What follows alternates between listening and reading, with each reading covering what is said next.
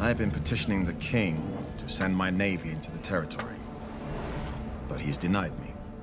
It was never my brother's strongest trait. What? Being king.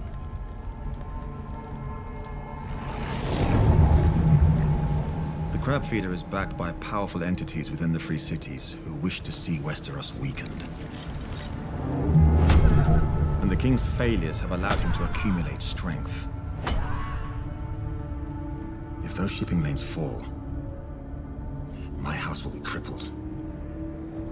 I will not have Driftmark beggared while our king idles himself with feasts and balls and tourneys. I will speak of my brother as I wish.